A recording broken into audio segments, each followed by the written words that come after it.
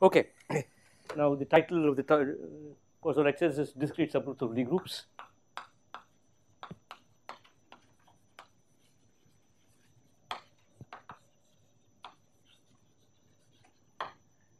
And I'll assume a great deal about Lie groups at various stages. I'll state exactly what I want, but I cannot go into proofs of those things that will take me too far out.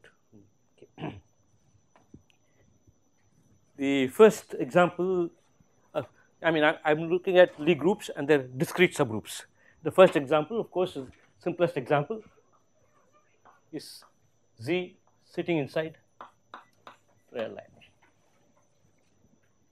It's the first example you come across, and studying Z number theory and studying R functions over R and so on is analysis, and one is by now one knows that the analysis on R can give you a lot of information about the arithmetic of Z. Number theory uses a great deal of analysis to do that, and the reason it works is that this is sitting inside that. The analysis on that can be used, and the first person to use that was Euler. You know Euler's proof of infinitude of primes. It's a very interesting proof. It goes like this. I'm going to Euler's proof of infinitude of primes is like this. You look at this.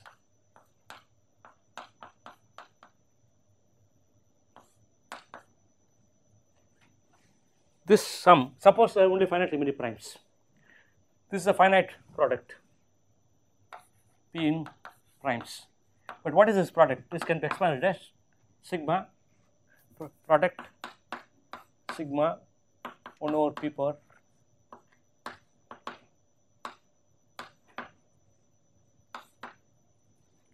summed over primes. But this, if you expand, you get the harmonic series sigma 1 over n, which diverges. Whereas if there are only finitely many primes, this product will have to converge. That is essentially Euler's proof. Okay. Requires a little more justification, but you can fix it. That's no problem.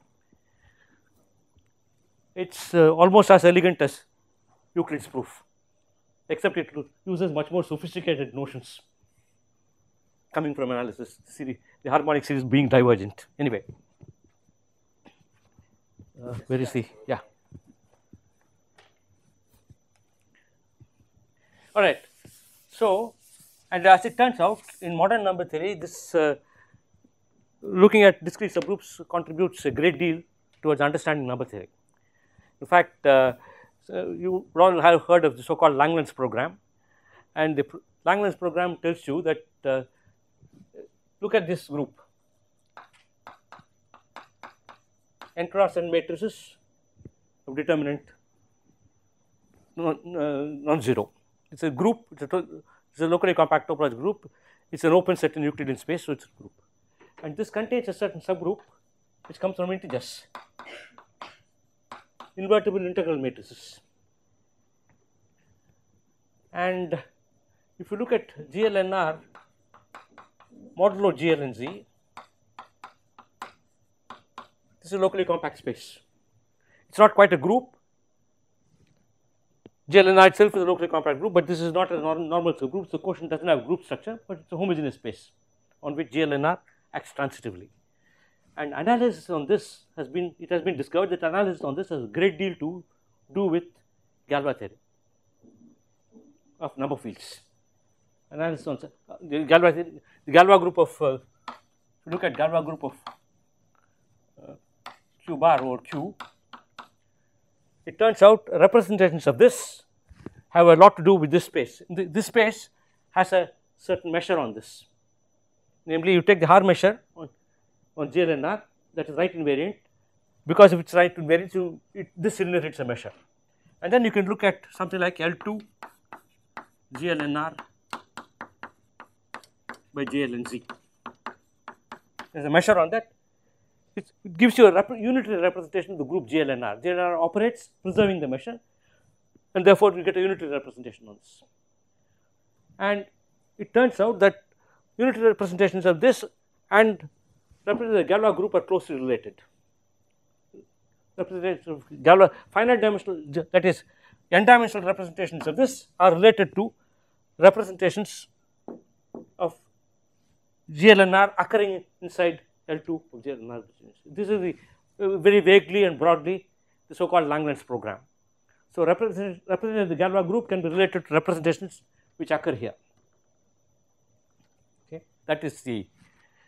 So it will become very important in number 3. These considerations of these spaces and the measure on them, the unitary representations on them, are all very important. Have become very important for number 3.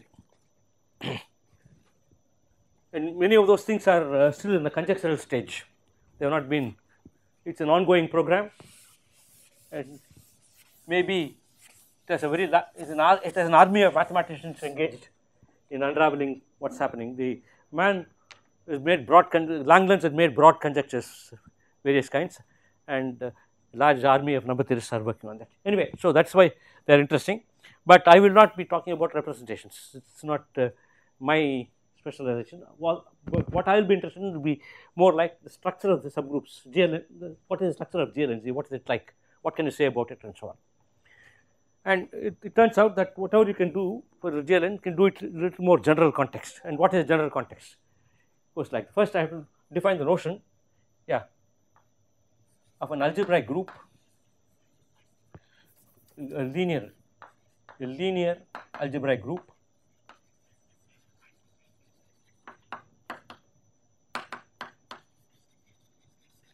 defined over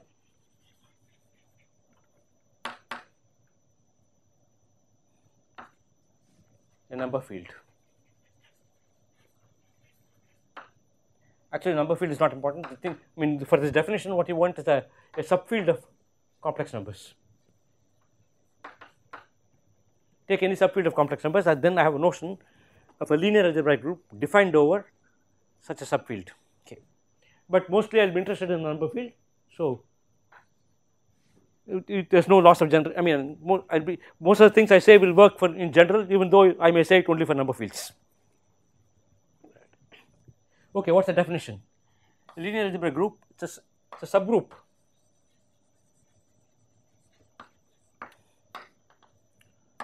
of GLNC. Algebraic groups are always the complex Lie groups. So it is going to be a subgroup of GLNC, which is also a set of zeros of a collection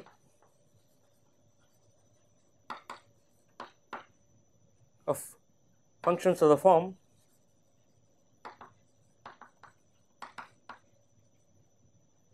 the matrix Aij going to a polynomial in the Aij's. I'm sorry.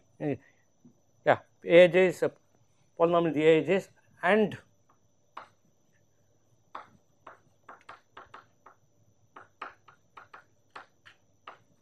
determinant of Aij. So P of Aij and also add determinant. So Aij, where P is a polynomial, and with coefficients, a collection of polynomials of the kind. So let me also put P alpha. Alpha is some parameter, some P alpha Aij determinant with coefficients in K. So determinant inverse or determinant? Sorry, a determinant inverse. You are right. See, in GLN, determinant is a nice function. So I add the determinant inverse. Determinant inverse makes sense on GLN. So I add determinant inverse and take any collection of polynomials. In fact, so P alpha is in some set. One can assume without loss of generality the alpha is finite. That is because if these functions vanish, the ideal generated by them vanishes, but any ideal in the ring generated by Aij along with the determinant inverted is finitely generated, it being a Noetherian ring. The polynomial ring is a Noetherian ring, and if I invert one element, it makes no difference, it will continue to be Noetherian, and therefore this is a Noetherian ring. So it's actually, you can, without loss of generality, you can say S finite. So, that is the definition of an algebraic group. GLNC itself is an algebraic group. You can take the polynomial 0, single polynomial. Okay, so that is a let me right away give you examples of algebraic group. It is a subgroup of GLNC, is how I defined it.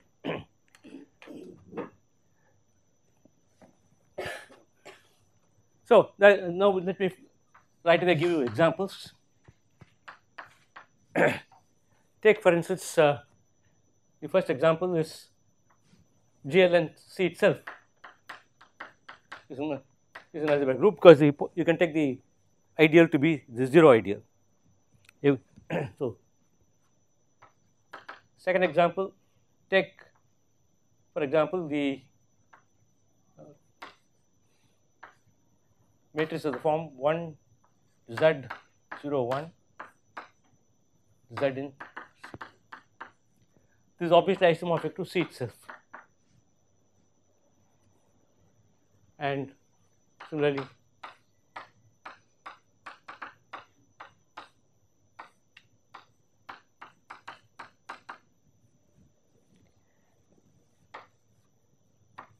this is the set of matrices with off diagonal entry 0 and determinant equal to 1. So, obviously therefore, these are polynomial conditions which tells you it is an algebraic group.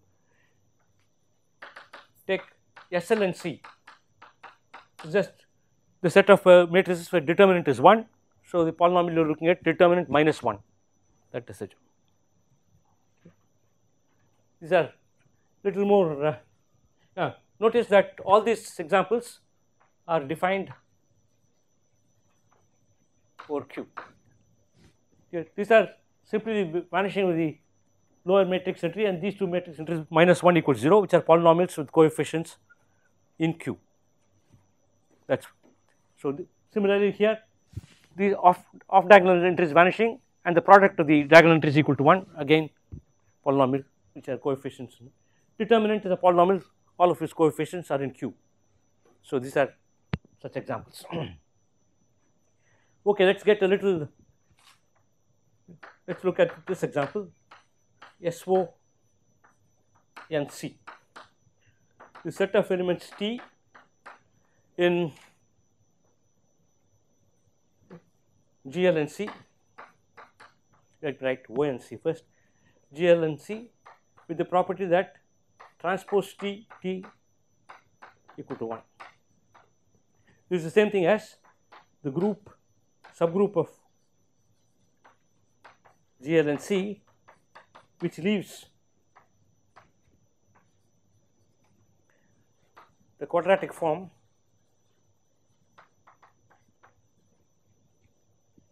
Z1 Z2 Zn going to sigma Zi square, leaving this quadratic form invariant. You can easily see the two, this condition is same as transpose T equal to 1. Again, this what is involved are number of polynomials with coefficients in Q. And in this, of course, you can put in subgroup S, Y and C, which means an additional condition of determinant 1.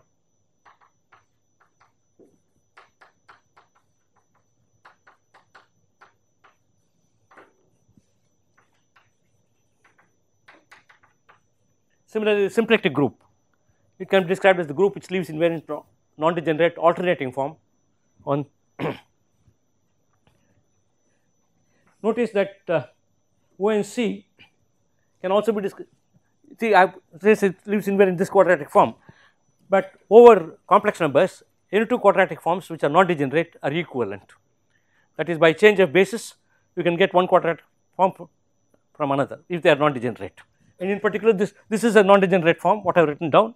So, everything is equivalent to, every non-degenerate form is equivalent to that, and therefore, the orthogonal group can, you can put any quadratic form, you will get a group isomorphic to this, but one has to be a little careful.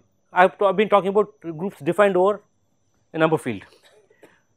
If you take two quadratic forms, they may be equal, they may be equal, I mean isomorphic over complex numbers, but they may not be isomorphic over the ground field. Like for instance, if you look at the quadratic form in two variables, you can look at x1 square plus x2 square, two variables. You can also look at x1 x2, that is also a quadratic form, this is also a quadratic form. The two are not equivalent over real numbers, for example. Therefore over q they are not equivalent, because over q you can take a vector like this 1 0, then this on this vector the quadratic form vanishes, x1 x2 will be 0, but this quadratic form will not vanish on any non-zero vector. So the two are not equivalent over q. Okay. So more generally, so if f is a quadratic non-degenerate quadratic form,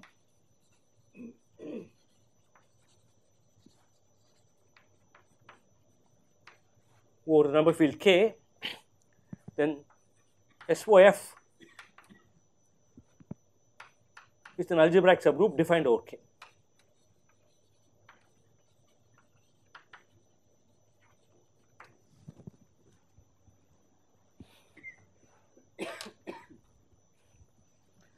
So that for the symplectic group we can't do anything similar, because any two symplectic forms over any field are equivalent.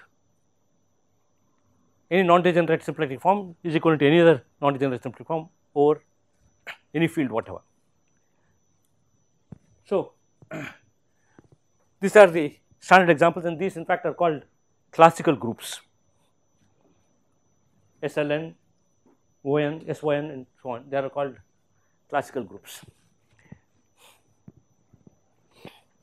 Now one has the notion of algebraic groups defined over k, one also has the notion of morphisms defined over k. Firstly,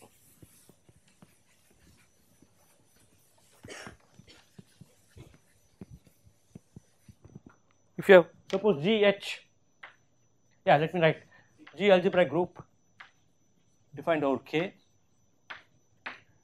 then notice that if an algebraic group is defined over a certain field, it is also defined over any bigger field, because polynomials have coefficients that field. Any bigger field always contained in C. I am assuming all fields contained in C. So G is defined over k, therefore in particular it is also defined over complex numbers, and I will denote by CG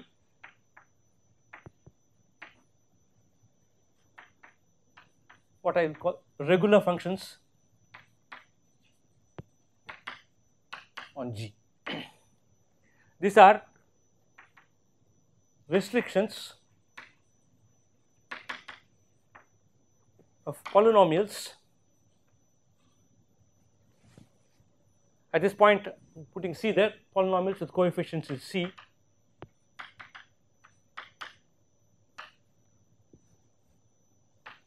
in the entries Aij and determinant inverse. That is, I look at these functions, determinant inverse as well as the various polynomials in the Aij, and restrict them to G. I call them the regular functions. In GL and C is after all an open set in MNC, and the matrix entries are all nice functions, and polynomials in those are regular functions, but you also add the inverse of the determinant, because determinant is nowhere 0. So these I will call regular functions and denote them by CG. Inside here, once the algebraic group is defined over K, inside here is some called KG.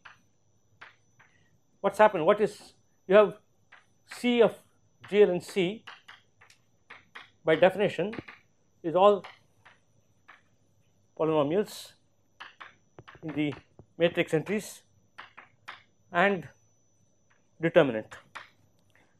Notice that you can form K, you can adjoin to K the matrix entries and determinant inverse. That is a subalgebra of this, it is a subalgebra over K.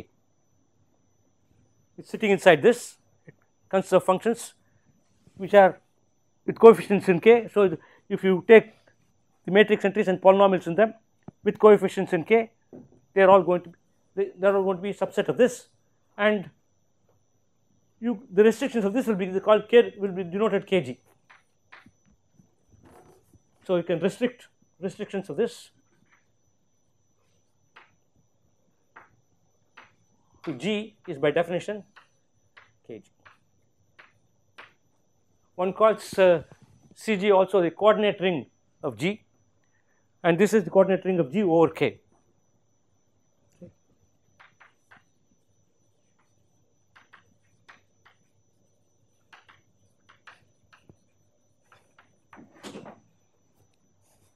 Maybe I'm I don't know if I can probably assume something more about knowledge of algebraic varieties and so on.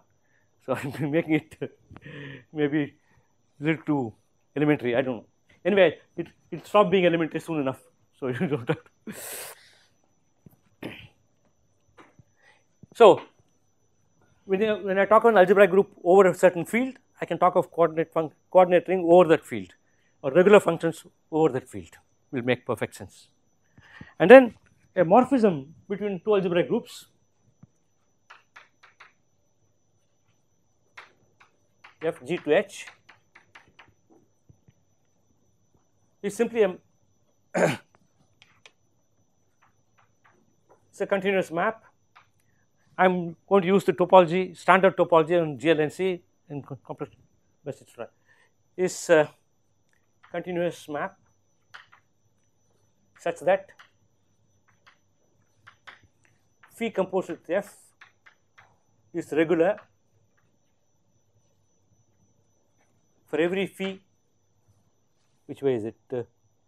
For every phi in regular on H, and it's defined over K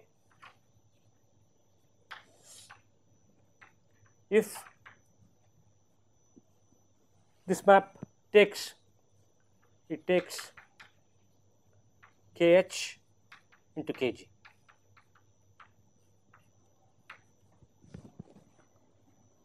So take a k-regular function on H composed with this F, you want to get a k-regular function on G.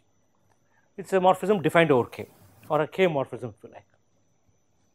These are basic notions we will need repeatedly.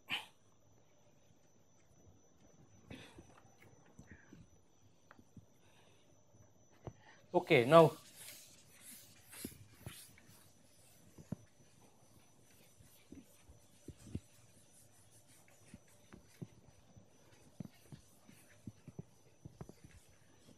and once you have notion of morphism, notion of isomorphism, mapping in both directions such that the composite is identity, everything defined over K, etc.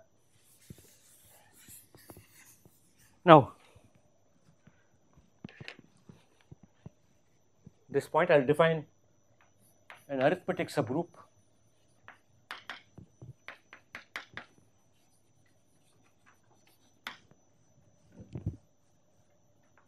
of an algebraic group defined over K. This is the notion I am going to define next. Firstly, K is a number field.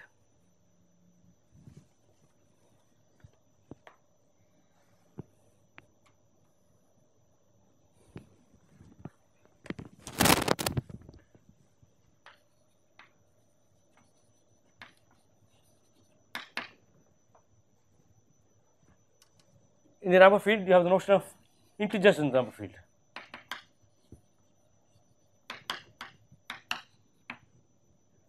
If you are uncomfortable with that, just think of K as Q and OK as Z.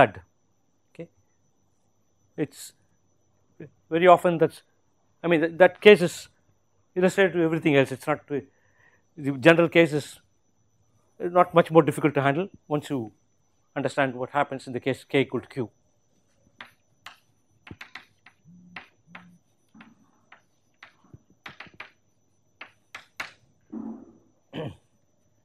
Okay, now if you have this, now let us look at G, an algebraic group defined over K. That's why I will write defined over K, I will write like this, G algebraic group, or simply G over K.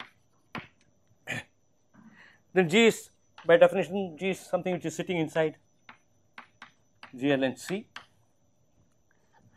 it's a subgroup of that, and in GLNC it makes sense to talk of GLN O, all matrices of non-zero determinant but with entries in O,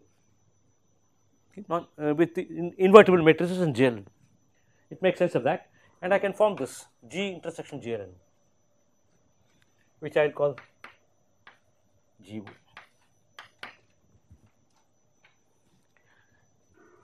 An arithmetic subgroup,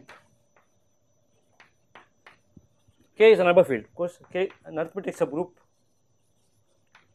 of G over K, G defined over K, is a subgroup gamma contained in GK such that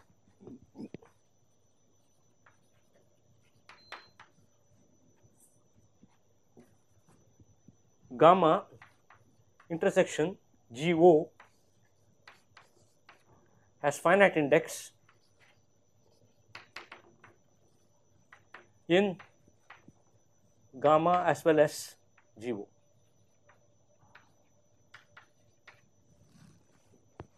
In general, one says two subgroups of a bigger group are commensurable if the intersection of the two has finite index in both.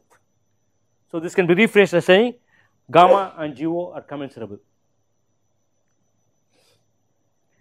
Why am I making this definition? Just I mean, I imitating the way Z sits in R, I could have simply taken GO itself, but that is not satisfactory for the following reason. The thing is, suppose you have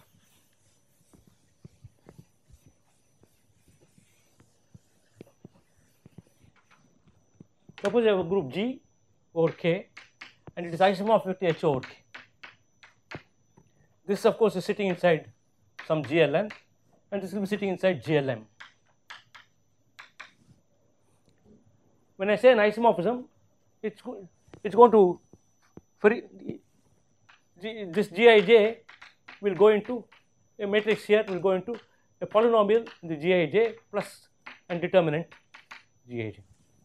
That's the way it goes. This is coefficients in K. So even if I start with integral matrix, you may end up in a non-integral matrix. So GO will not necessarily go into GO, but it will not go into HO in general. But it turns out it will go into something which is commensurable with HO, which is the reason for making this definition like this. And then the notion of an arithmetic group is independent of G sitting in up to isomorphism. The isomorphic groups have the same arithmetic subgroups. Call it yeah. So why is this? To see this, the point is this: take inside. Notice first in GL and Z, we have lots of subgroups of finite index.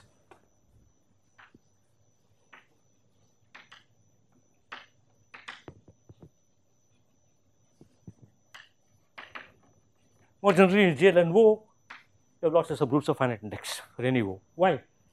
You can take, suppose A is non-zero ideal in O.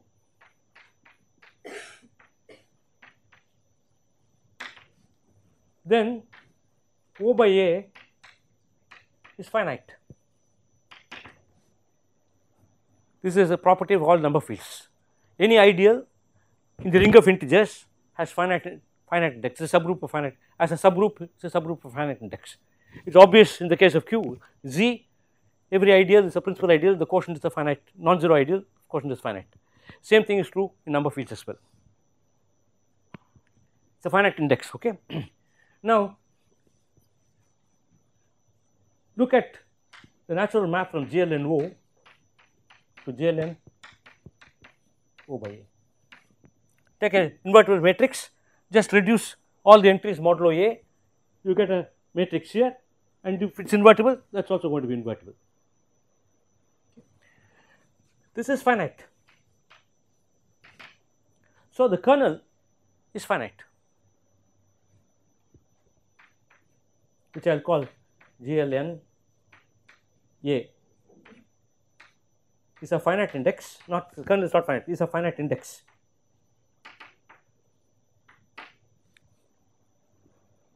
You have a natural map into a finite group, and the kernel consists of all matrices whose entries are congruent to Aij is congruent to delta Ij modulo the ideal. The set of elements G in GL and O with the property that Gij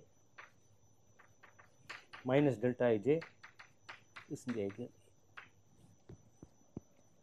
Now, if I look at this Gij, suppose Gij belongs to GL and O, GLN of some, look at the mapping Gij to Pgij. So, this is going to be this can be thought of as either as a polynomial Gij and the determinant, or Gij I can look at minus delta Ij,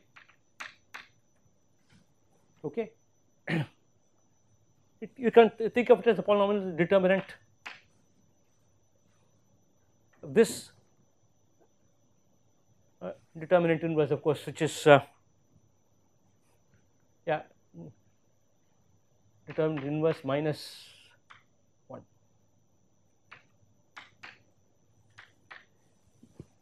If it's a polynomial in this, it's equally a polynomial in this. After all, it's changing the variable by some scalar change. And now, if they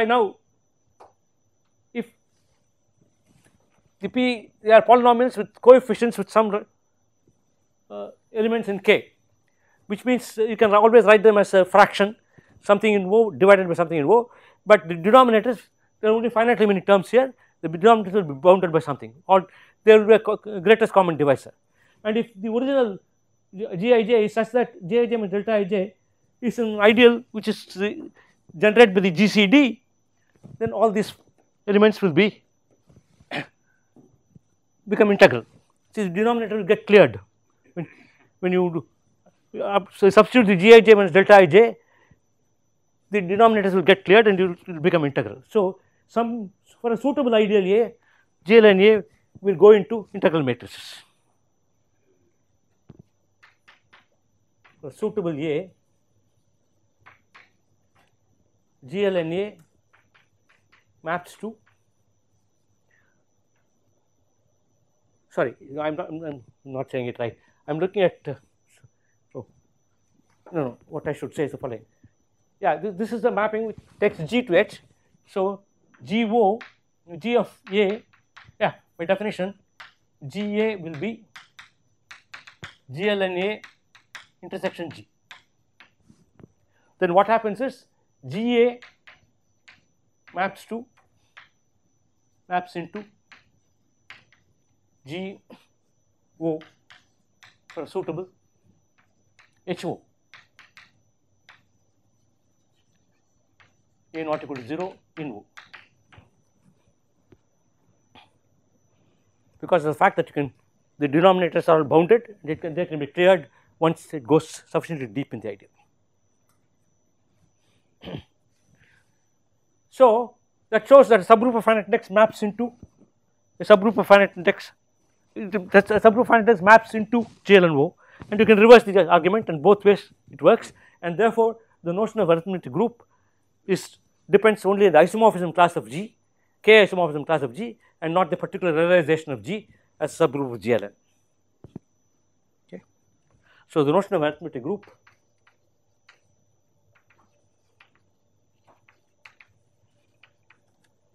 depends only on the K isomorphism class.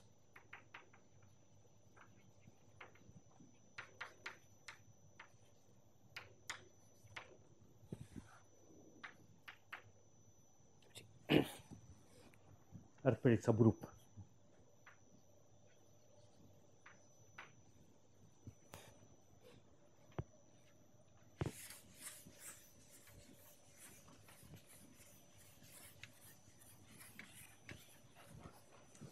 So, this course of lectures I want to talk about various properties of arithmetic groups, something about the structure, what can you say about them as group theoretically, and something about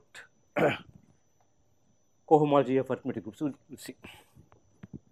And finally, there is a theorem which tells you that practically every discrete subgroup, with one additional property which is said, which says what is called a lattice. If it happens to be a lattice, then practically every arithmetic group is, every discrete subgroup with some additional property is necessarily an arithmetic group for a suitable number field, etc., etc., etc.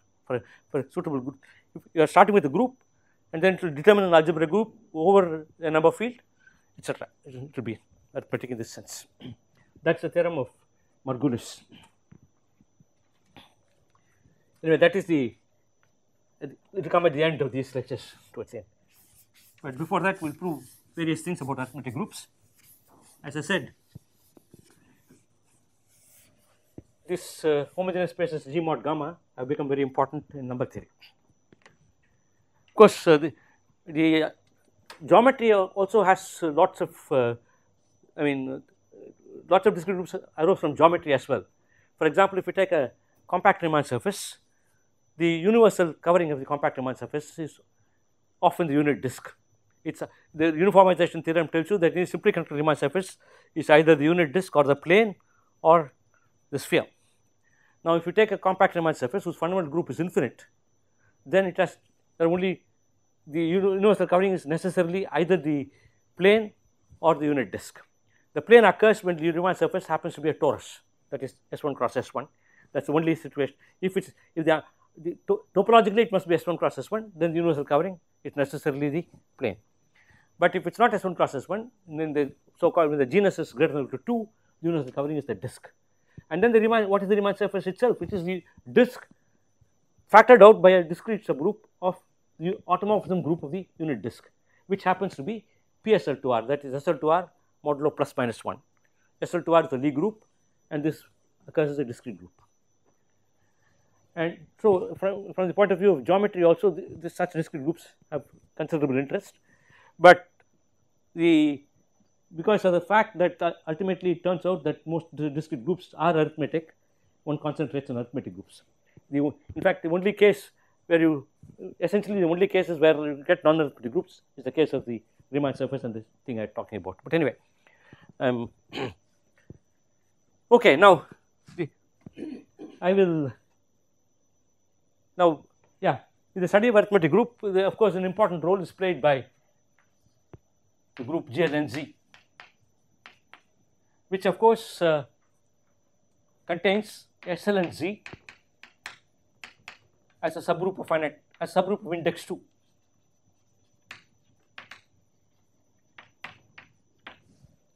Clearly, because determinant, if any invertible matrix has determinant invertible in Z, which means the only invertible elements in Z are plus minus 1, so determinant has to be plus minus 1. And SL and Z itself is contained in the smaller group SL and C. Of course, it is contained therefore in between SL and R figures. This is not an algebraic group because it is not a complex Lie group, but it is a Lie group.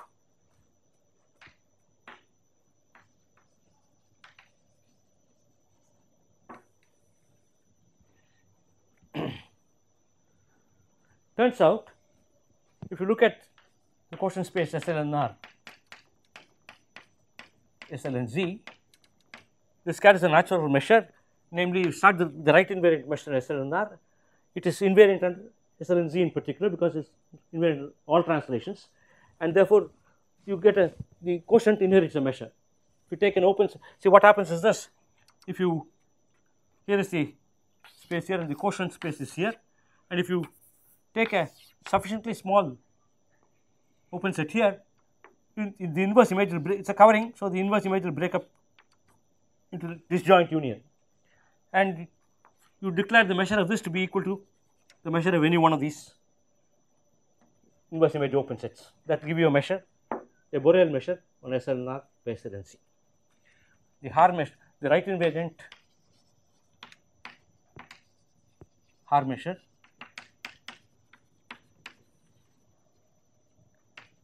on SL and R gives a natural measure on SL and R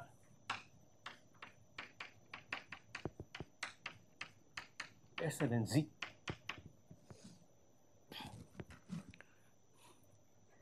It turns out this measure is actually, on SLNR by SLNZ you have a left action by SLNR. Left translation in SLNR translates to, gives you a left action of SLNR by SLNZ, and the Haar measure in this case is actually bi-invariant. It is both right and left invariant. Reason, SLNR is its own commutator subgroup. Because its own commutator subgroup, this right invariant Haar measure is also left invariant, which implies the measure on SLNR by SLNZ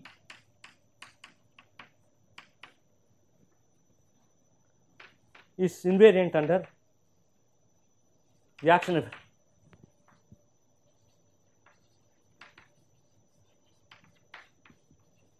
left action of SLNR.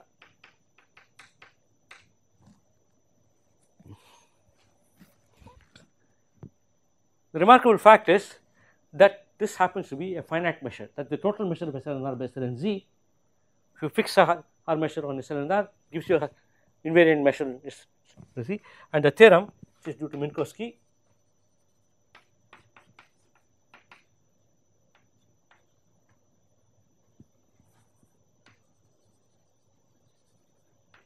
is that the Haar measure, I will call the measure on SLNZ also the Haar measure on SLNR by SLNZ is finite. So, in particular you can choose the measure such that the total measure of the space is 1. You choose Haar measure is well defined only up to a scalar. You can choose that scalar, so the measure becomes equal to 1. Now, this theorem is proved by exhibiting a certain nice subset of SLNR which maps almost 1 to 1 to the image, this subset having a finite measure. Okay. In fact, there is what we do is to exhibit a subset of finite measure inside SLNR which maps bijectively, not such bijectively, but finite to 1 from onto this quotient space. And then, since even a bigger set is a finite measure, the original thing has to have. So, that is the standard. But what is that kind of region which does the job? That is what we are going to describe now.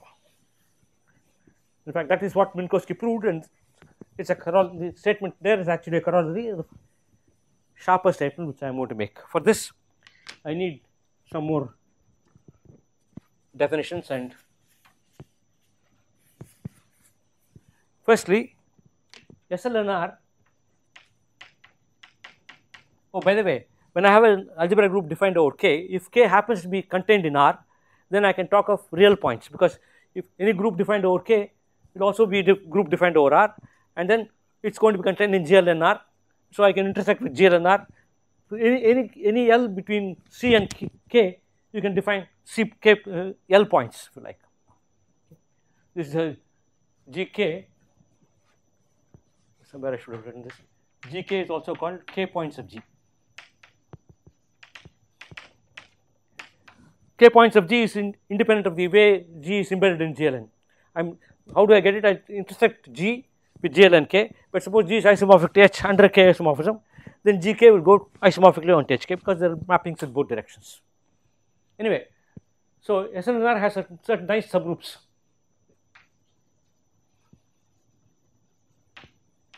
Subgroup, there is the SON,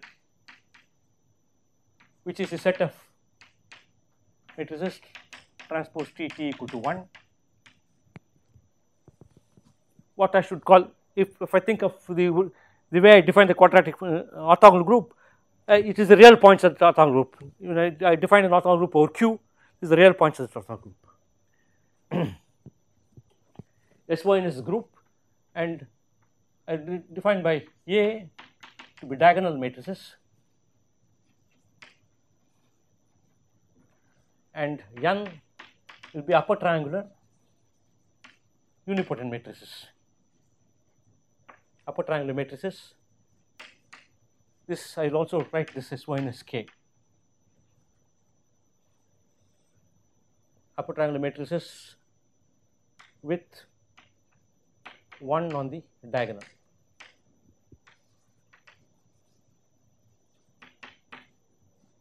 One has one for every diagonal entry.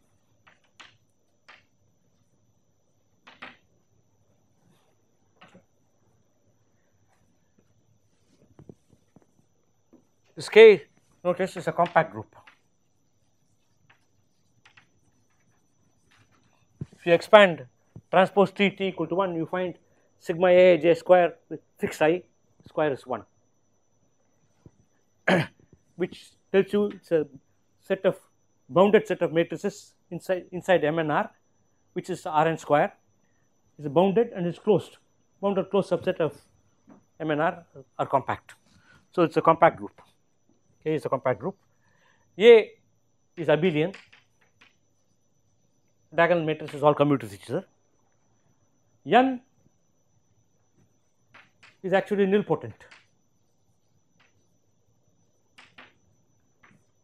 Matrix like this is what you are looking at, 1 1 1 here, 0 here, something here. It's easy to check that this group is nilpotent. When you take a bracket of n with itself, you will find all the entries in the first super diagonal row will disappear. Take one more row will disappear, and so on. So keep on the descending central series, therefore ultimately end up in 1 when you take commutators. So n is nilpotent.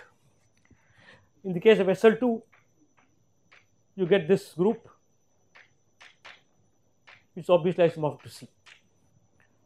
So when you do this, you find the first quotient will be Cn minus 1. This is a n by n matrices. So first quotient will be Cn minus 1. The next quotient will be Cn minus 2, and so on. Finally, for the descending central series. Now I want to introduce some subsets of these spaces. So for A, if T, A diagonal matrices with all positive entries, that is A.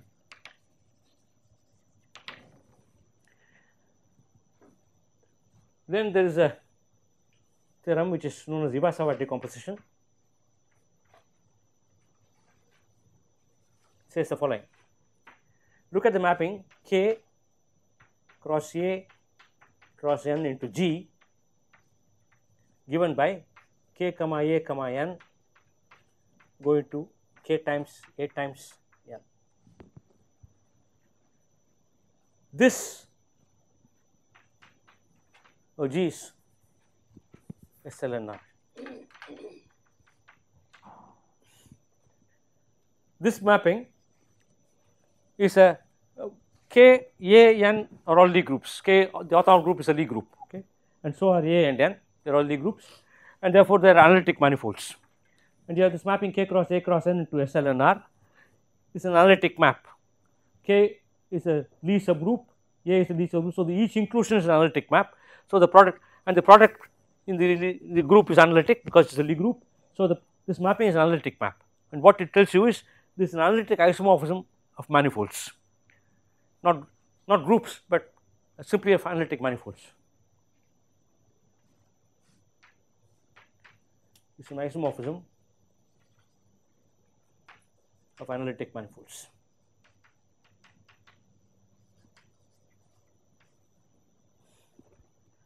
So this is, as the name indicates, a theorem due to the Japanese mathematician Iwasawa. I mean, he proved a much more general theorem. This probably was known long before Iwasawa proved his theorem. His theorem is for any Lie group, practically any connected Lie group. He has a theorem, which is there's a decomposition like this, where K will be a compact group, A will be an abelian group, and N will be nilpotent group. You have such a decomposition. And here, notice also that A normalizes N.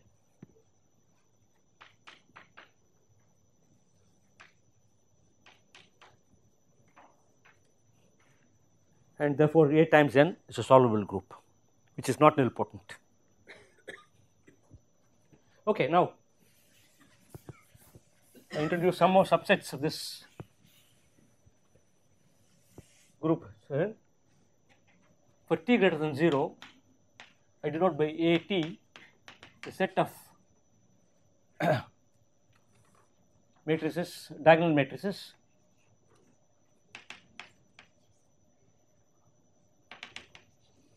diagonal yeah, with di by di plus 1 less than or equal to t. All the diagonal entries is positive, and I impose this condition. So here see the entry looks like d1, d2, dn. I want the ratio d1 by d2 to less than t, d2 by d3 less than t, etc. That set I denote by AT.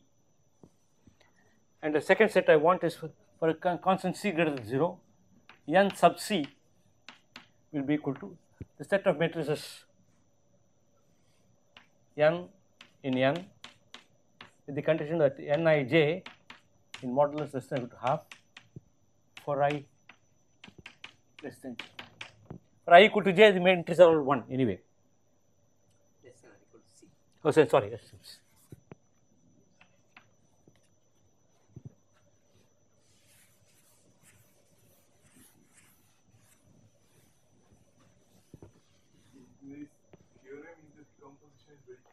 Sorry? You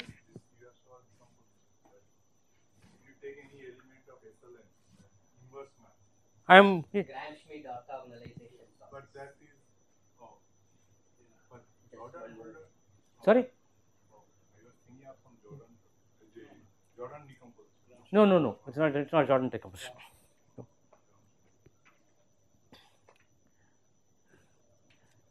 You see the n. How do you get n? I mean, you have this n comes from a flag. Namely, take the vector, take a basis, take the flag generated by first E1, first vector E1, second E1, E2, E2, E3, and so on. So the triangular matrices are those which fix that flag. Okay. So if you start with any matrix, you can how do I? Well, orthonormalization. Right. That is, you can carry any flag to any other flag by means of orthogonal transformation. That is what is involved here. Okay. Anyway, so the first statement, fact, which if you like can be called a theorem, is that the Haar measure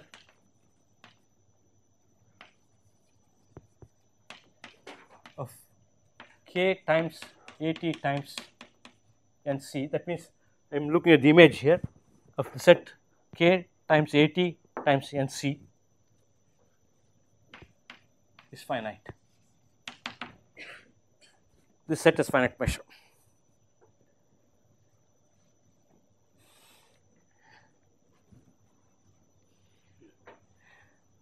The way to handle it is to look at what happens. You have this subset here, take the Haar measure here, this is an isomorphism, take the measure over here, pull back the measure to this, you get a measure on this, you express that measure in terms of the Haar measure of k times Haar measure of a times Haar measure of n. Then it turns out in terms of that you can express it because the pullback measure is absolutely continuous with respect to this product measure, and then you have to find out what the Radon-Nikodym derivative is. That happens to be, you can see the new measure will be the Haar measure of this times Haar measure of this times Haar measure of this plus a function purely in this variable a, and then the Haar measure here is going to be finite because I am looking at a compact thing, and nc is again measure is finite because nc is a compact subset of n. The only thing that gives you trouble here, it turns out it will be like this is a product of R cross. So the Haar measure will look like dt1 by t1, dt2 by t2, etc., dtn by tn, and then you are going to multiply by something which is of the form e power minus a1 t1 times e power minus a2 t2, etc. That is the kind of thing that you will get as the Radon-Nikodym derivative. and therefore when you integrate from 1 to c minus infinity to c, the measure will be finite. That is the way it works. I do not want to go into details. You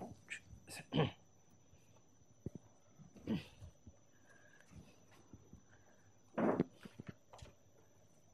do not remember. I think you will find a proof in my book on discrete subgroups of D groups.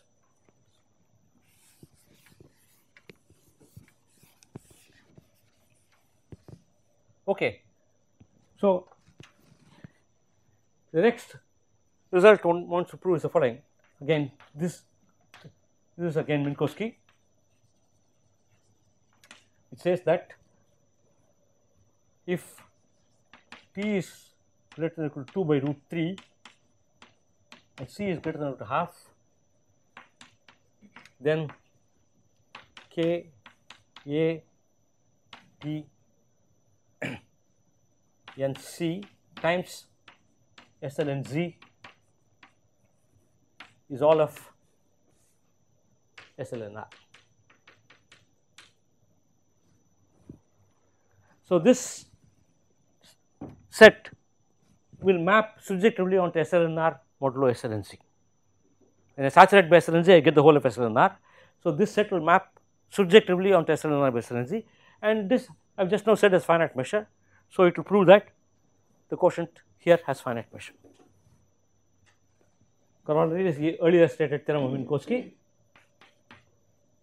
says that S L and R by S L and Z has finite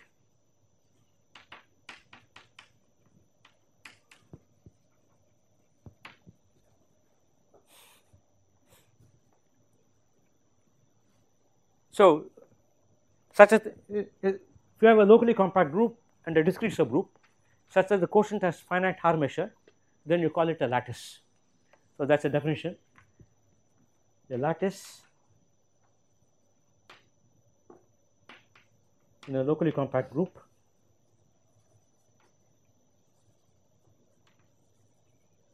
G is a discrete subgroup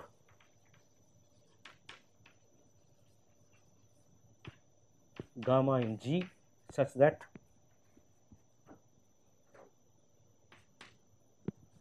the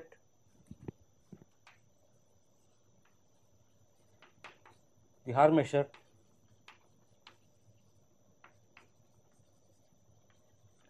on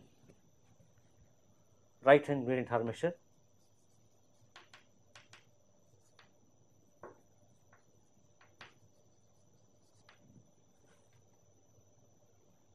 on G descends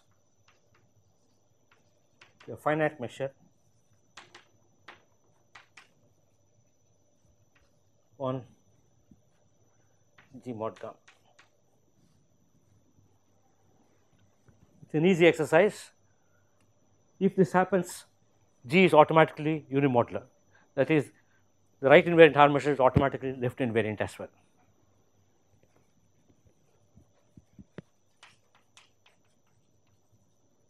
If G admits a lattice,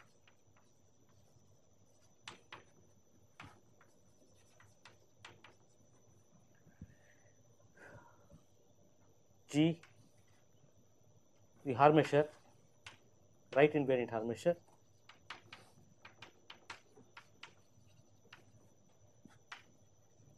is also left invariant.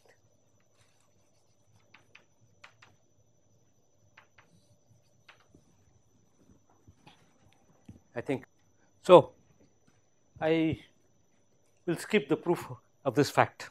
Okay, it's as I said, really an exercise ultimately, and also it's. I mean, if you work at it, it'll give you some familiarity about handling differential forms and stuff like that.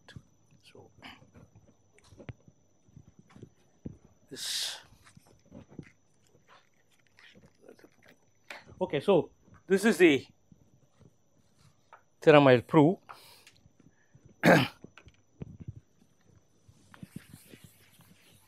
But before I prove the theorem, I will talk about one consequence of the theorem, which is important, called Mahler's criterion.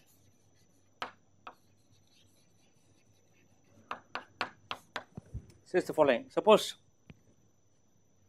a sequence Gn in SLNR goes to infinity mod SLN Z if and only if there exists lattice points alpha n Gn minus 0, which is of course contained in Rn, such that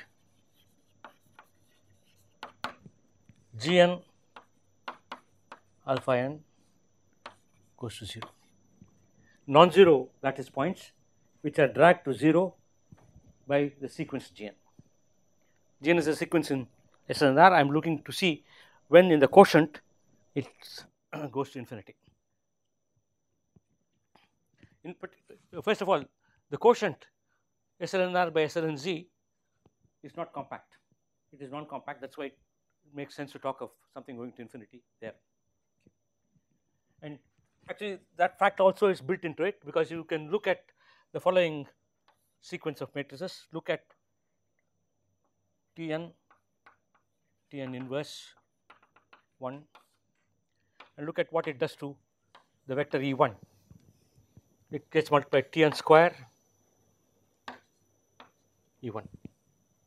If Tn goes to 0, Tn can go to infinity as well as 0. If Tn goes to 0, this goes to 0, which will tell you that this criterion will tell you that then Tn has to go to infinity modulo gamma.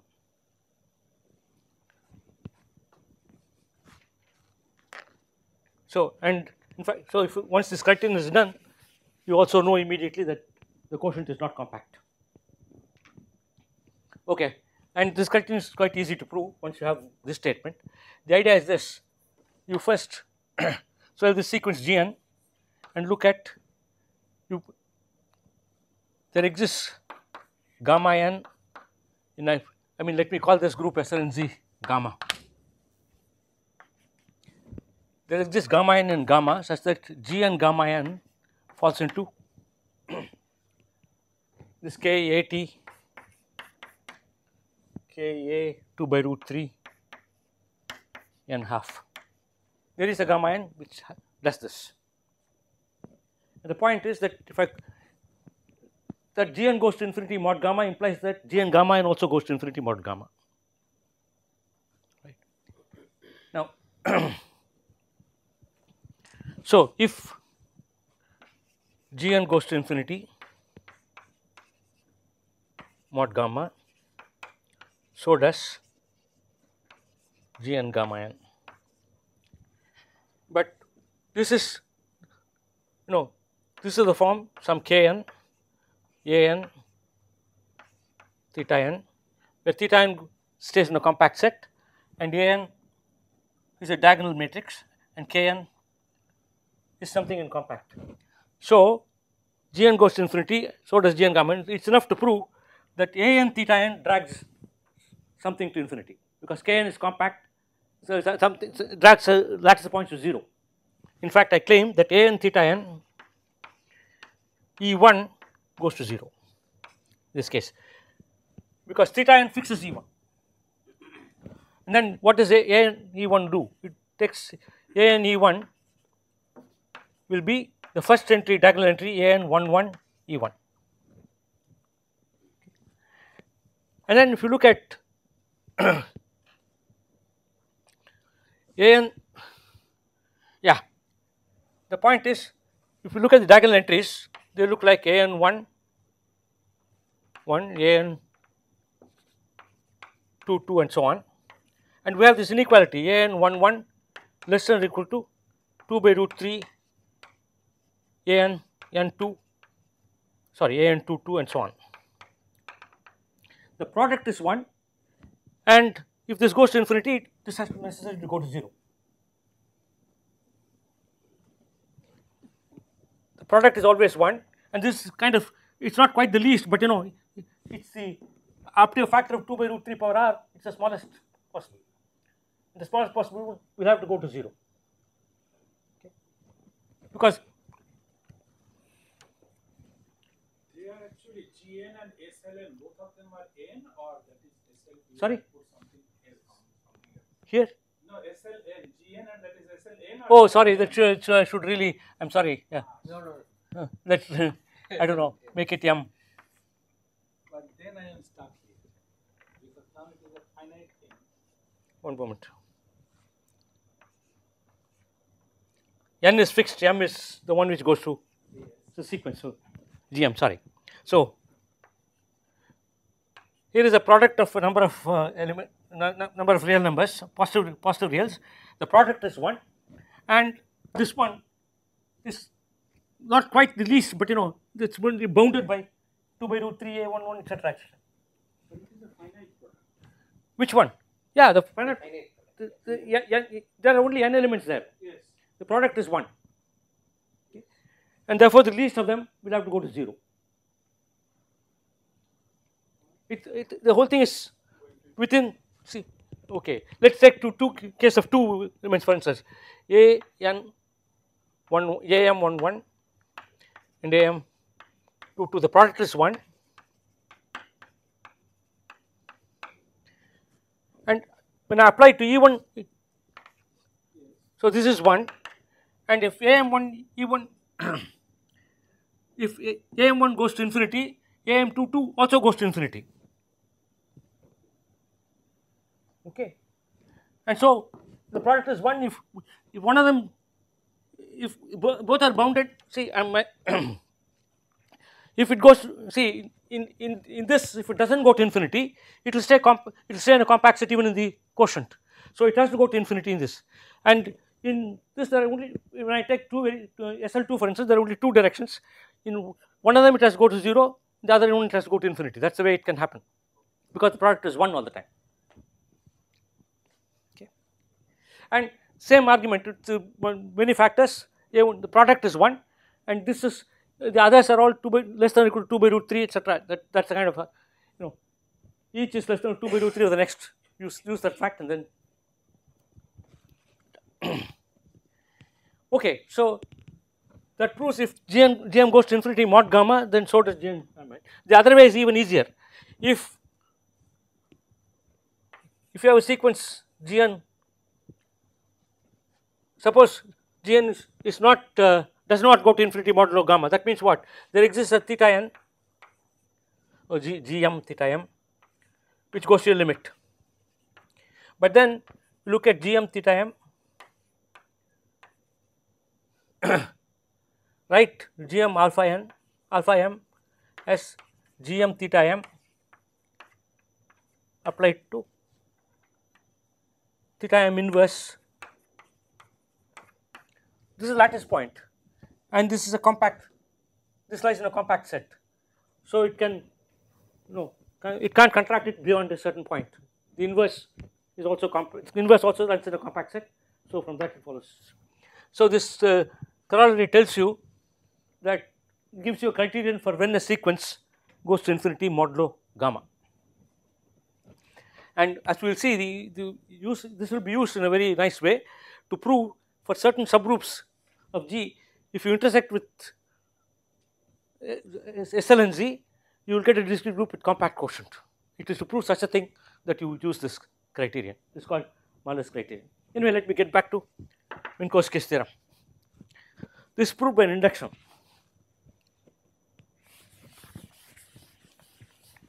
Induction on M.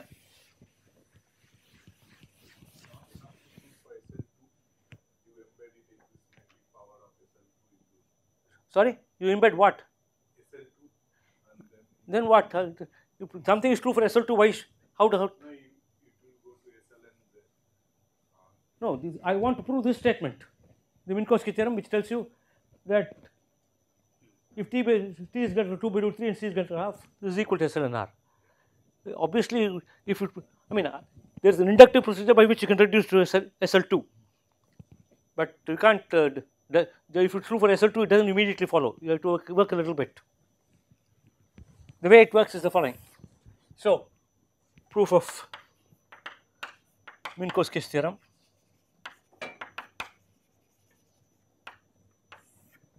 What you do is this: you take element G,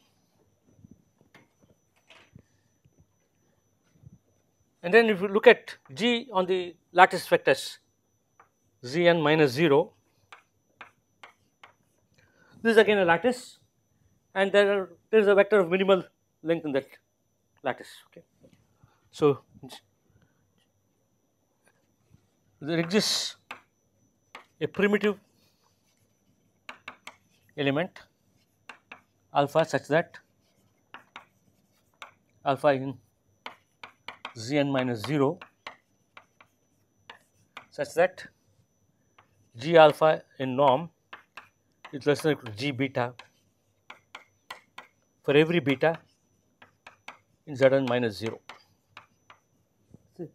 Discrete lattice, so if you take the norms of various vectors, it has to be one, there is a minimal one. Okay. You can actually, therefore, to prove our theorem, you can replace G by G alpha. After all, I am saying after translating by gamma, I can get into that. This kind of set is called a Ziegel set. I can get into a Ziegel set after translating by some element, is what I am saying. So, can replace G by G alpha, which you can. And again, write this G alpha as K times. No, G alpha. Sorry, I'm sorry. Sorry, I skipped some step. Now, I said alpha is a primitive element, which means it's if you write out the coordinates, there is no common factor, which means there exists gamma such that gamma alpha, gamma E1 is alpha. Now look at G gamma. I can replace G by G gamma because my set is, I'm translating by gamma anyway. So G can be replaced with G gamma. G gamma takes its minimum on E1. So G gamma E1 in norm is less than or equal to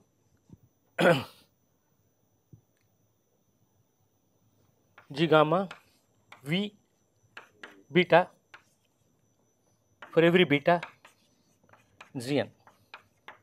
In other words, I can assume G, the minimum of G on the lattice is actually taken at the first vector E1. So, can assume G E1 in norm is less than or equal to G F G beta for every beta in Zn minus 0.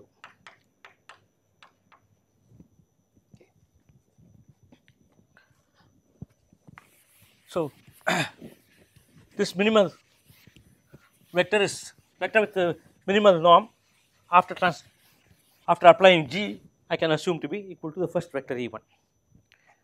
Now, write this element. So, I have assumed this statement G1 is G beta. Right now, the element G as K times A times N. The Weisshauer decomposition that you want to use. Now, actually, I can forget K because my Ziegel domain K8 etc. is left translation invariant under K. So, can replace K by G by AN. AN is upper triangular. So, this G I can therefore write as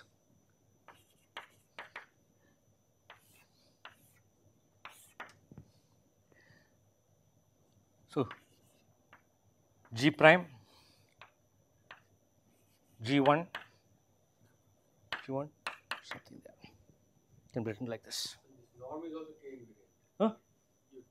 This norm is also K invariant. Norm what? This norm here. Norm. What about the norm? You are assuming that it's K. SY No, K. Norm is not changed because K preserves the norm. So you are taking such a norm. When I said norm, implicitly it is standard norm in Euclidean space, which is invariant under the orthogonal group. Sorry, yeah. When I say the norm is the standard norm in Euclidean space, the sum of squares, and that is of course stable in the orthogonal group Sy. Now by this G prime, well,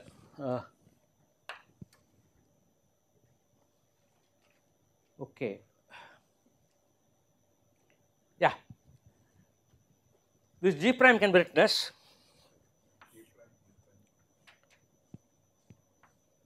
zero star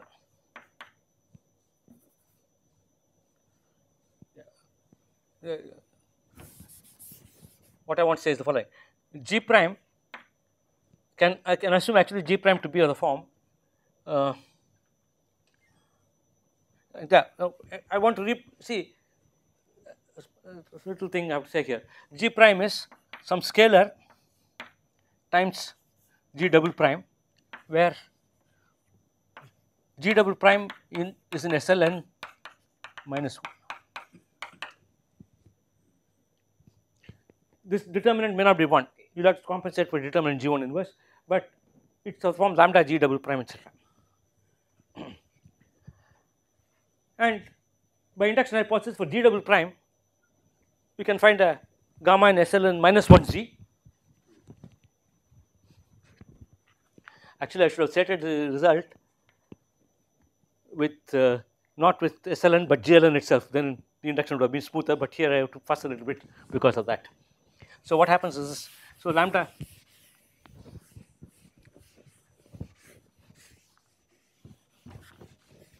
plug in a gamma prime, look at this G1 star G prime, this is 0 here, and then plug in here 1 0 0 gamma, gamma prime, let me call it gamma 1. This is going to the form, this is going to be the form G star 0 G prime gamma 1, and by induction hypothesis I can assume that this is in SON minus 1 times A in the A prime, I call it, that is in the SLN minus 1 A prime. This falls into, I should say, I had that lambda. It's lambda times G double prime. G double prime falls into SON minus 1 times A prime times N prime half.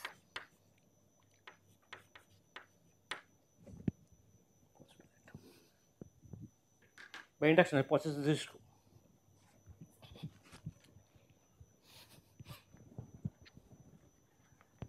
Okay, now once that is done,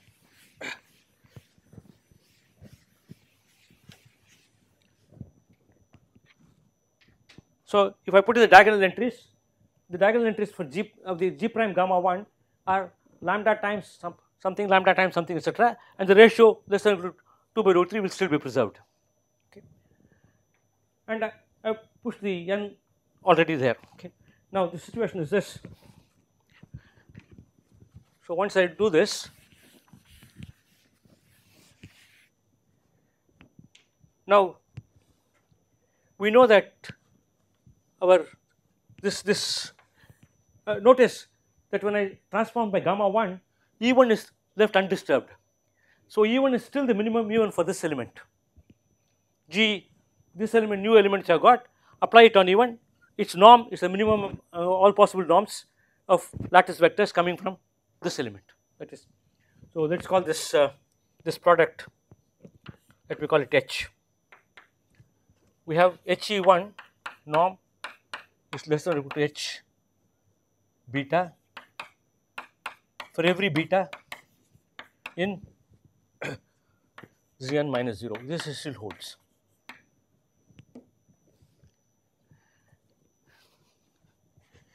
Again, expand this out as k times A times something.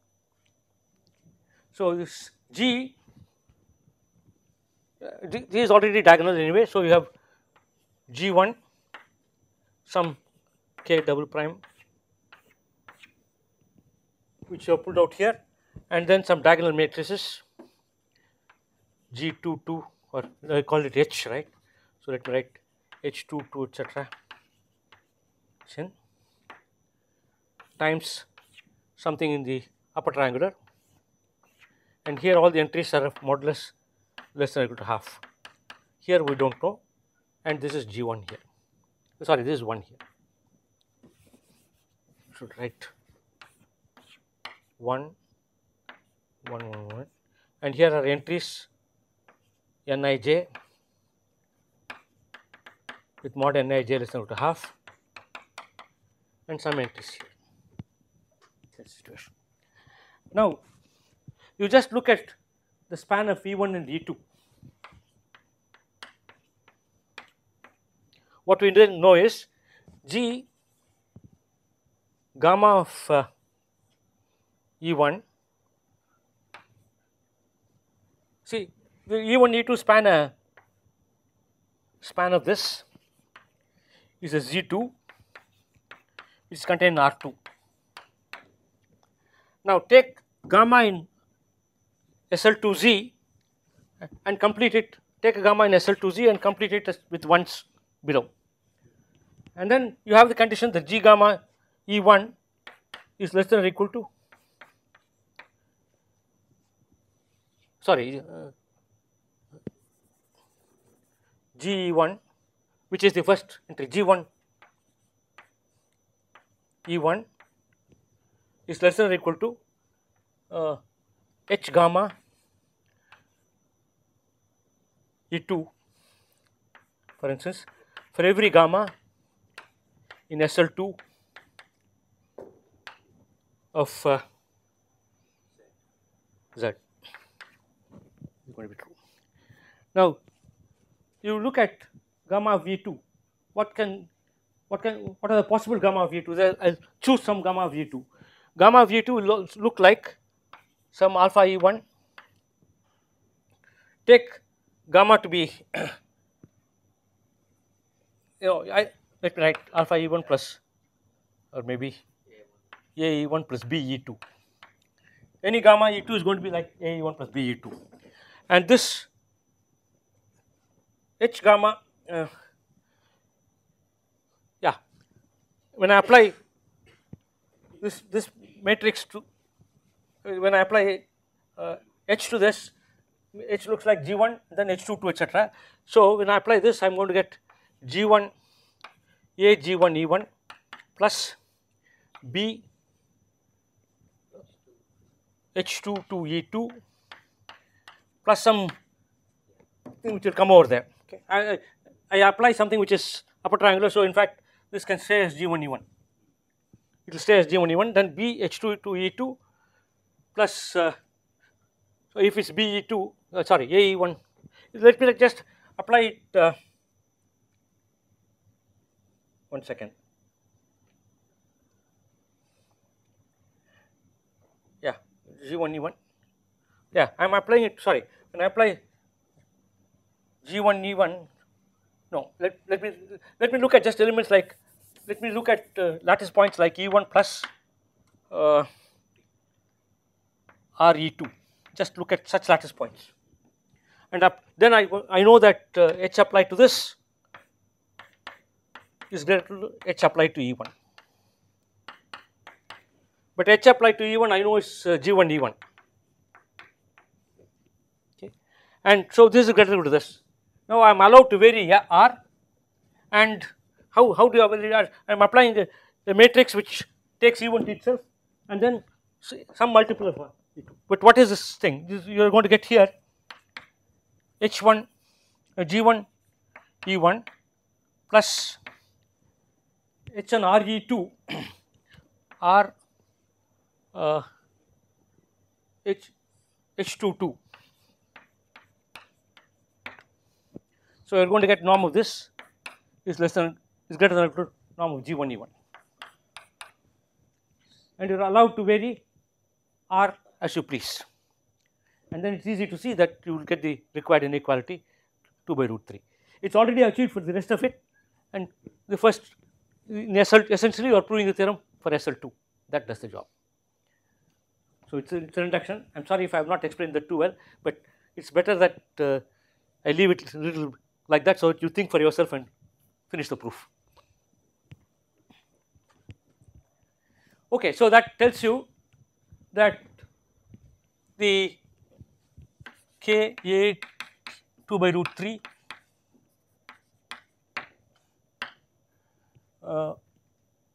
n half SL2 SLN Z equals SLN. Now, if I start with a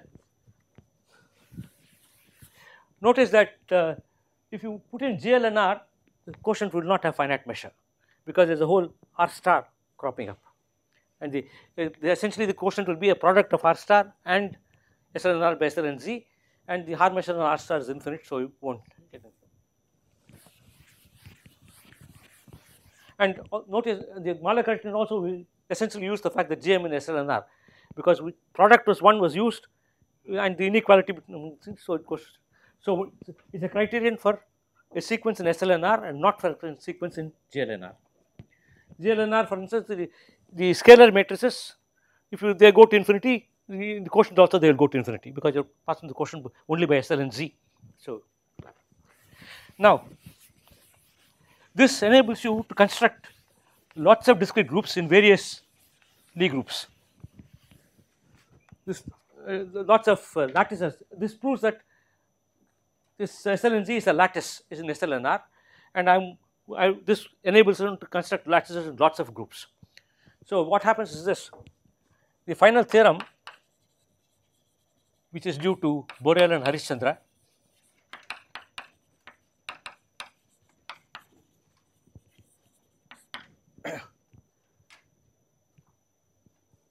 will tell you if G is an algebraic group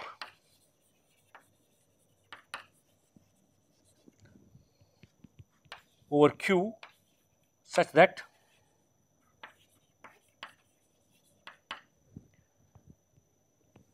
there does not exist any non-trivial algebraic morphism of G into C star. This is to be thought of as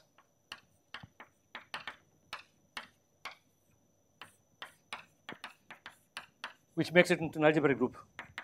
This is what makes it into an algebraic group, C star into algebraic group. There is morphism, no morphism of G into C star defined over Q.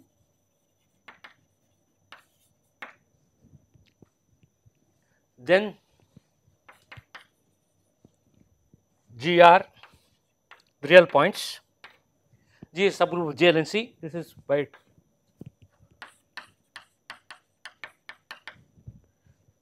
by definition, this is G intersection GL and R. Then GR, then G is Z, which by definition is G intersection GL and Z.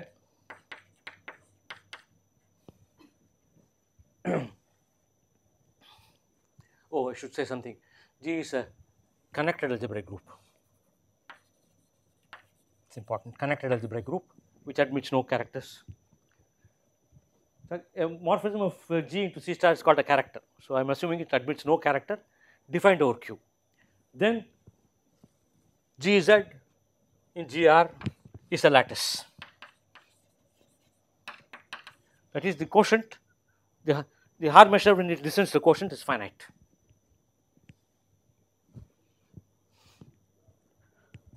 Is connectedness is it very important? Yeah, because things can get screwed up because you have an automorphism of for instance, the torus.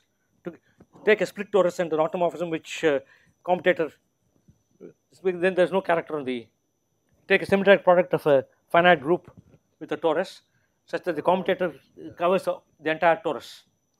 Then there will be no character, but it's a split torus, and you can't expect the quotient to have finite measure. GR intersection GLNR is a lattice, is their final statement. Further, GR by GZ is compact if and only if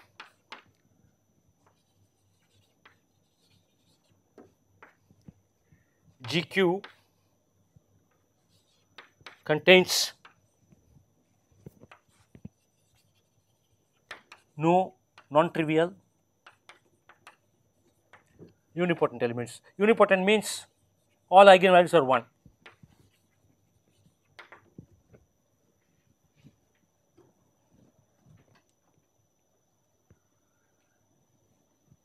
So 1 of course is unipotent element because all eigenvalues are 1, but standard unipotent element will be a conjugate of the upper triangular matrix with 1 on the diagonal.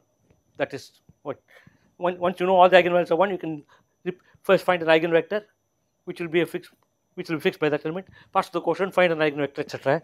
So you will find a triangular matrix with 1 on the diagonal. That gives you a conjugation. So anyway, the theorem says that if it admits no characters, character group which admits no characters, then the arithmetic group, any arithmetic group, because any arithmetic group is commensurable with GO, is a lattice. That's what the theorem says. Now, the condition is essential for the following reason. If you take G to be diagonal matrix in SL2, the simplest case,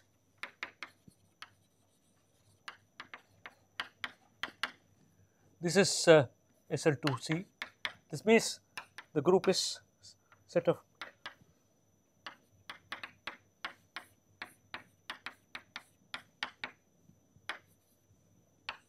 there are no integral matrices here, because if Z is integral, Z inverse will fail to be integral.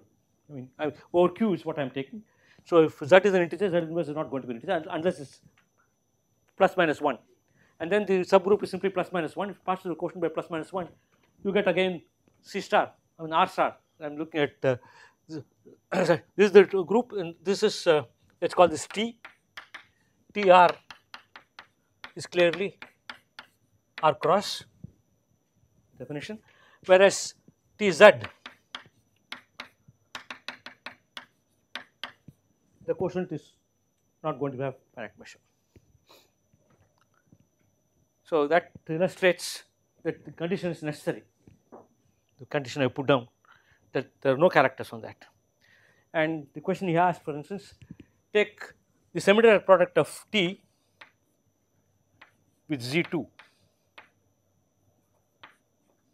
T is a normal subgroup, and this operates tau not equal to 1 in Z2 acts taking G to G inverse. Then the commutator subgroup will consist, all squares will figure in the commutator subgroup. When you conjugate, you are going to shift Z inverse to that. AB, A inverse, B inverse will become Z square. T, you take this tau and take conjugate with that, it will become Z square, which means the commutator subgroup contains all the squares inside T, therefore all of it, because every element is a square anyway, complex numbers. So the commutator subgroup is the whole thing. If we take a character chi, I should have been a little more careful. Yeah, this is a, and here, oh well, there is a character here. There is a non-trivial character, but it's of finite order. I mean, any character will become trivial on this, and on the quotient you get something which goes to 1. Well, one should do a little. What I should do is the following: take diagonal matrices in number of variables, and then you take the group AN, which permutes these things, and then form the symmetric product. AN is its own commutator for n greater than or equal to 5 or whatever, and then you find that this group has no characters, because when you take commutator, the entire diagonal will be captured, and then on AN itself there is no homomorphism to abelian group. AN is its own commutator. So an times this, there are no characters at all, and therefore no characters defined over. But here again the integral points, here there are no integral points, essentially plus minus 1 will be the integral points, so quotient cannot have finite measure. That's the kind of thing. So it's a, the condition put down here is absolutely necessary. There's no, okay. The connectedness is, I mean, this is, let's say the connectedness is kind of a necessary situation. Okay. Now,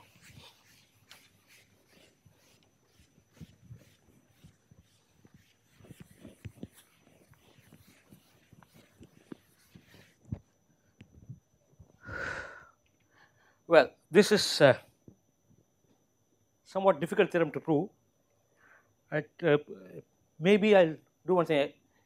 At this point, I'll assume the theorem and go on, because I'll come back to this theorem at some point and prove it, because it requires a lot more background material about algebraic groups and so on. But I'll make a number of comments about it. Yeah, the first related to this theorem. You know, I define an arithmetic group for any number field, not just over Q. This statement is only about arithmetic groups for Q. But in general, what happens is this. So G algebraic group over a number field.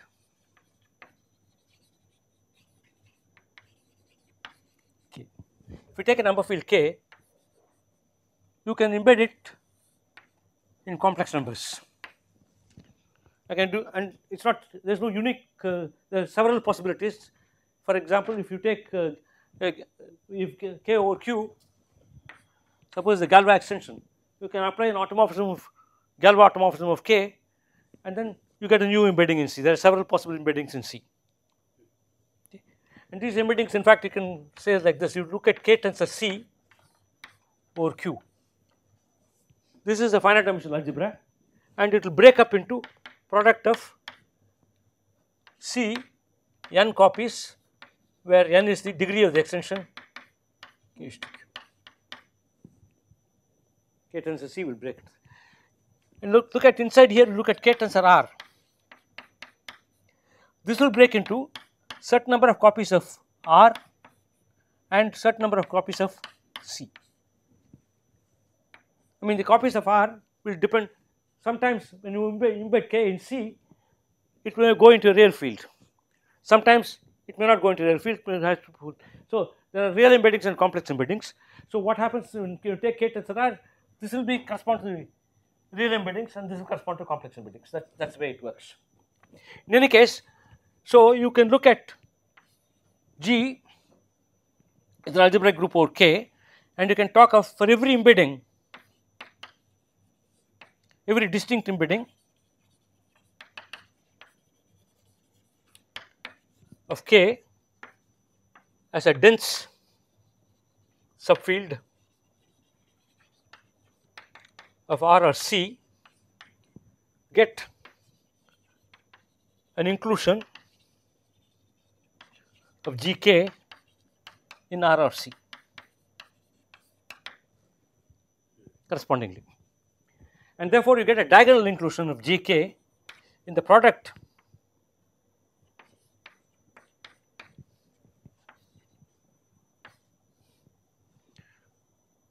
GR some number of factors cross some number of factors GC. This, and inside here you have this GO. This becomes a discrete subgroup of this.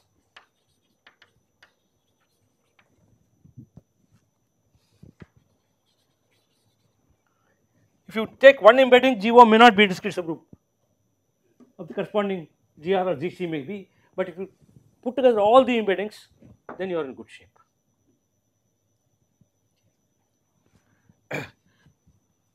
Here I must say that you have to treat two embeddings in complex numbers of K as the same if they differ by complex conjugation. Only by complex conjugation, then you treat the two embeddings as the same. That is basically the induced modulus is the same.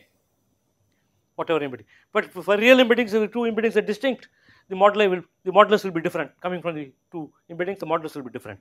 But for complex embeddings, it can be the same if it's a conjugate.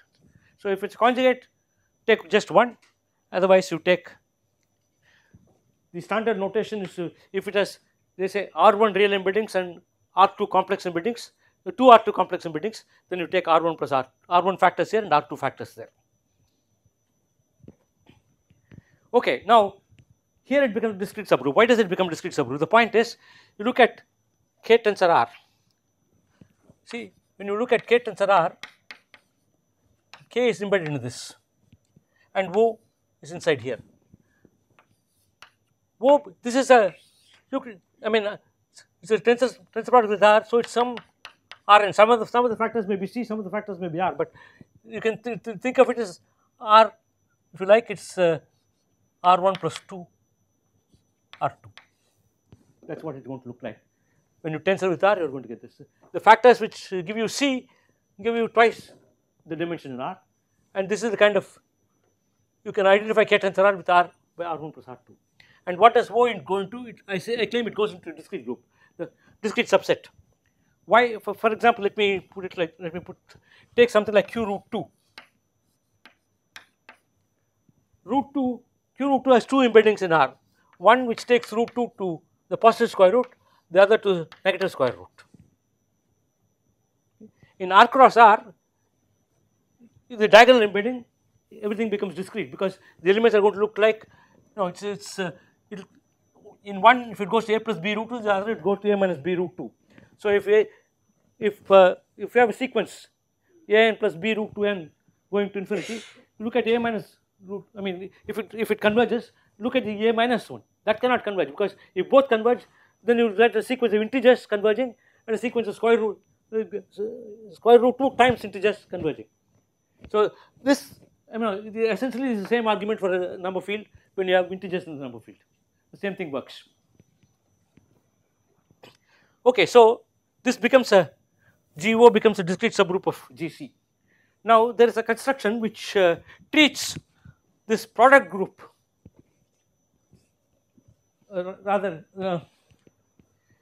so you can think of this, if you like, as G of K tensor R. After all, how would I say this?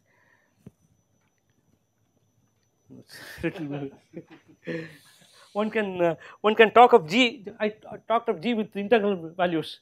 After all, so in general, one can talk of G with values in any algebra over K. Basically, what does it mean? You take matrix. See, it's a subgroup of GL and C. So take GLN of K tensor R, and there take matrices which satisfy the polynomials that you want. That's the way it's going to work. Okay. I should take K tensor Q over C for that. Then it becomes.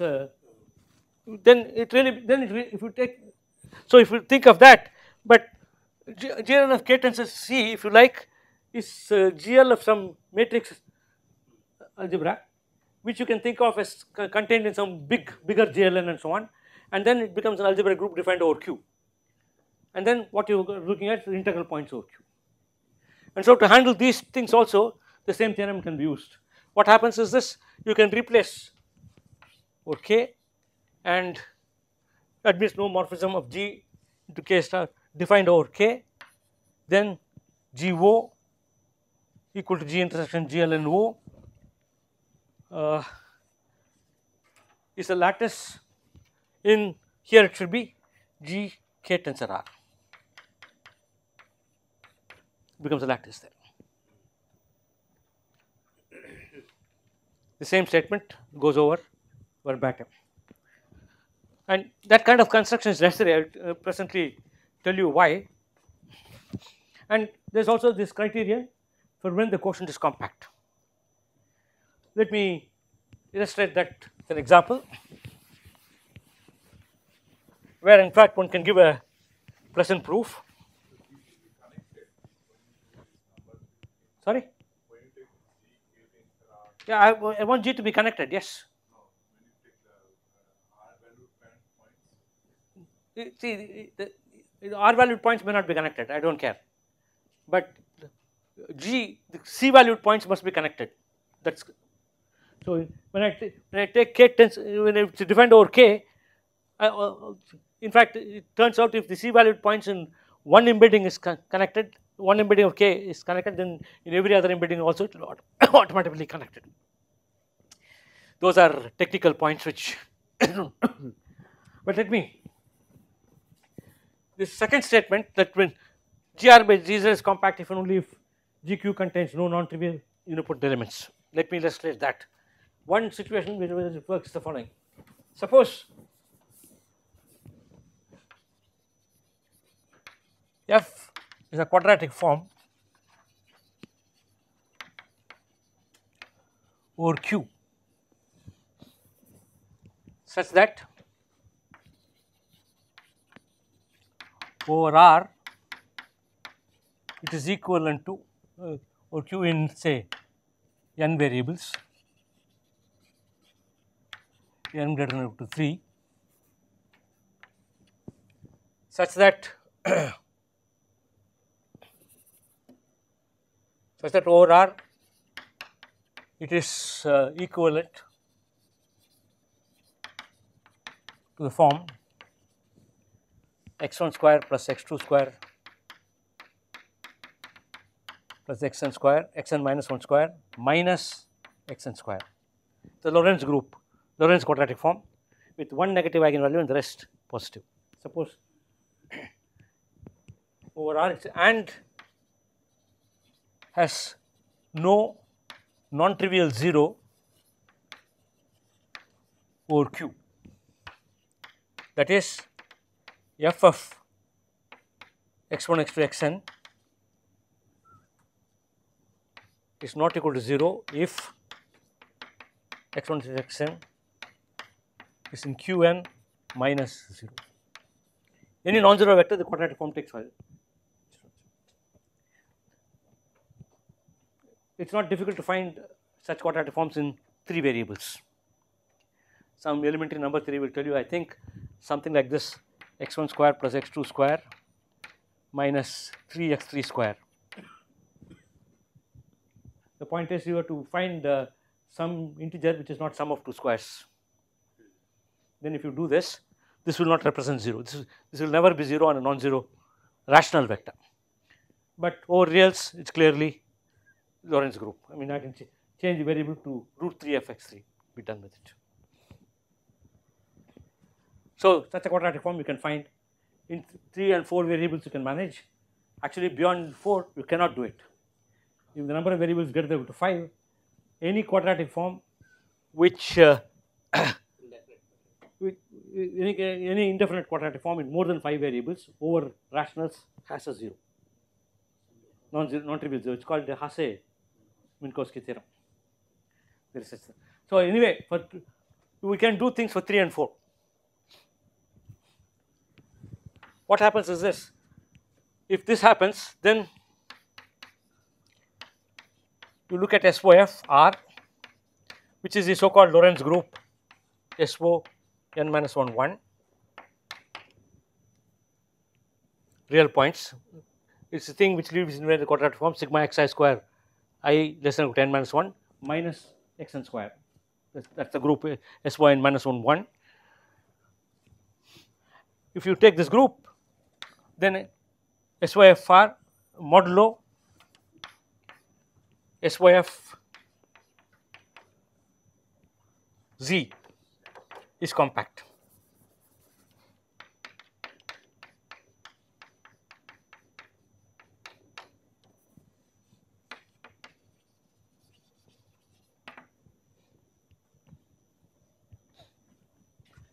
How does one prove such a statement? You see, what happens is this: you look at SOF R,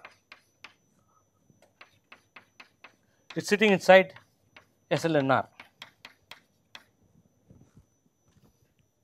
Firstly, the first claim is, you look at the mapping. Let me again use SLN, use the term, use the notation SL NZ to be gamma. I am going to look at SOF R intersection I'm going to look at this map SYFR by SYFZ. There is a natural map of this into SLNR by SLNZ. The first point is that the image is a closed subset. We'll come to that. So, one, the image is closed.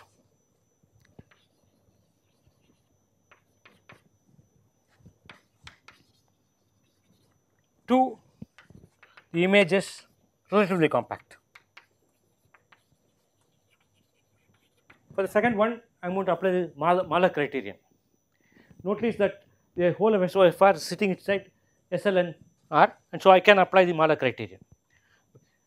To say it's relatively compact is to say that you cannot have a sequence in SYFR which goes to infinity modulo SLNC. That's the kind of thing I want to make sure. Why is that? The point is, let me first put a second statement. Image is relatively compact. So I have to show that if I have a sequence, any sequence Gn, no sequence Gn can go to infinity modulo SLNZ. Suppose Gn goes to infinity modulo. By the Mahler criterion, we know there exist lattice points alpha n in Zn minus 0 such that Gn alpha n goes to 0. Now, look at the value of the quadratic form f on Gn alpha n. Gn preserves the quadratic form. I'm sorry, once again it is notation is bad. I've used m there, so let me put m in Gn minus 0, Gm alpha m.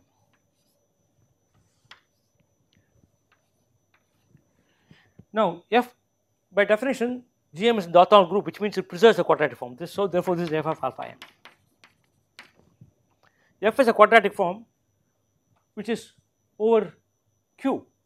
So it's of the form Aij xi xj. There are some bounded denominators, and therefore this value is always some. You see, this value is, first of all, it's not 0, and it's also in some 1 over n times integers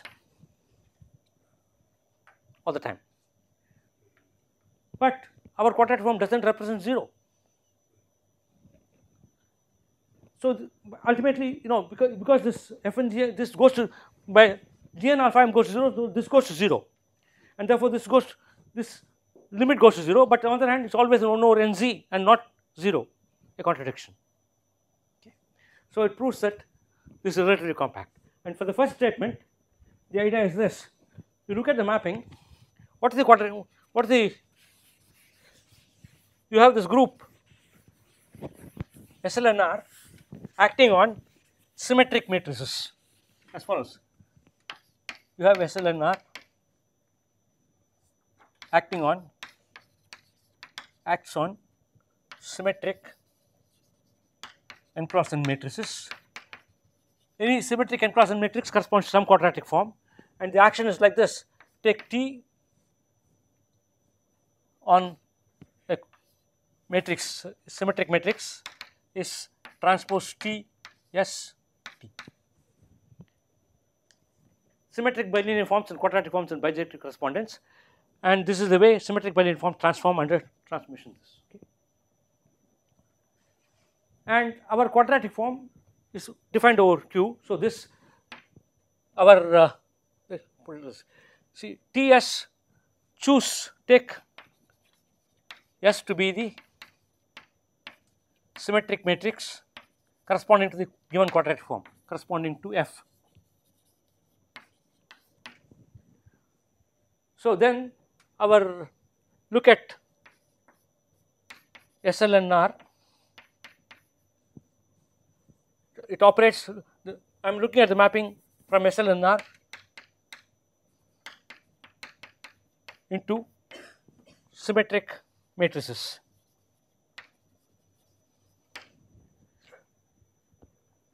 Namely, T goes to transpose T S T. Now, if T was in the orthogonal group, then transpose T S T is S itself. So, this means we get this map factors through SLNR by SYF.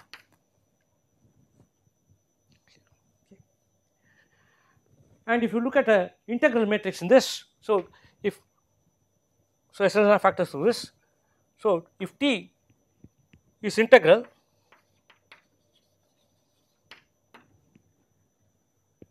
transpose T S T is also integral.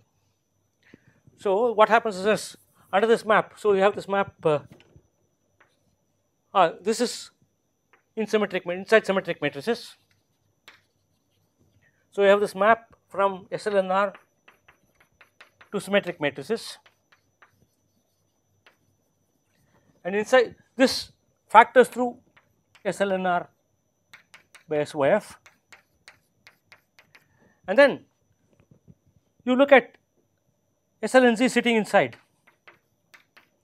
This will go into integral symmetric matrices, or at least everything which is at most multiple by some fixed rational number. So it goes into a discrete set. In other words, SLNZ times SYF will go into a discrete set. Its inverse image is precisely SLNZ by SYF. SLNZ times SYF is a closed subset. So, and by definition of the topology on the quotient, the image of SLNZ by SYF in SLNR by SLNZ is closed. By definition, the closed the topology on the quotient. So, if you have found that the set is closed, the set is relatively compact, therefore it is compact. So, the quotient space here is compact. Actually, there is a slight little more argument you have to give here.